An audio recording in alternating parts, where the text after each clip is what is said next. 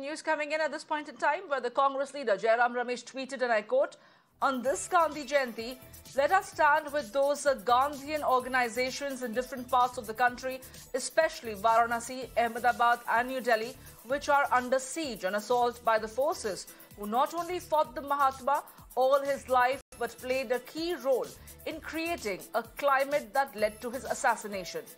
Let us pledge to fight those elements who glorify the ideas and actions of Godse. This Gandhi Jayanti, let us recall that Mahatma practiced complete transparency and openness, lacked any revengeful feelings for his opponents, insisted on shedding bigotry, prejudice and hatred, and never misused religion to inflame people's passions.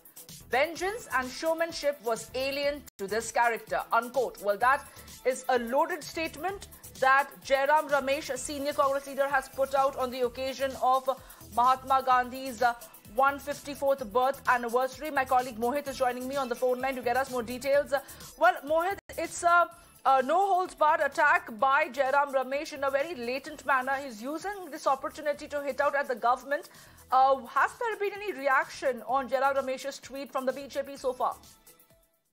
Well, you see, it seems that a legacy war has broken out between the Congress party and the BJP when it comes to Mahatma Gandhi's ideologies and the principles. Now, today is the day when Prime Minister Narendra Modi also went to Rajghat in the morning. He also tweeted about Mahatma Gandhi, saying that we need to follow his principles and his ideas. His teachings are not just for some individuals, but they are for the mankind. Now we see senior Congress leader Jairam Ramesh has tweeted, and he has basically attacked the current government in this particular tweet, saying that on this Gandhi Jayanti, let us stand with those Gandhian organizations in different parts of the country, especially Varanasi, Ahmedabad and New Delhi, which are under siege and assaulted by the forces who not only fought the Mahatma all his life, but played a key role in creating a climate that led to his assassination. It's a very, very strong attack that has come in on the day when the whole nation is celebrating and offering their tributes to Mahatma Gandhi on his birth anniversary. So far, no reaction has come from the BJP, but surely BJP will attack the Congress party. Earlier also, we have seen that how